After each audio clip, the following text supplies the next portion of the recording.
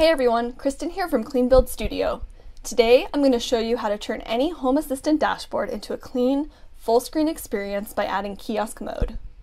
We'll install it through the Home Assistant Community Store, add a quick YAML snippet, and hide all the extra menus so your dashboard looks like a polished, smart home display.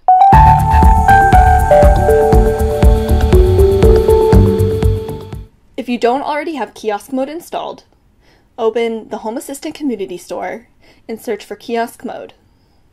Click Download and then Restart Home Assistant.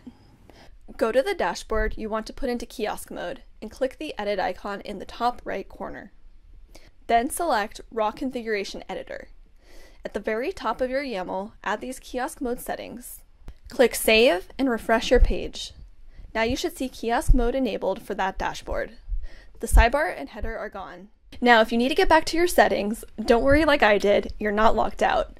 Just go back to your default view and you'll see your sidebar and menus again. Inside your YAML, you can also customize who sees Kiosk Mode.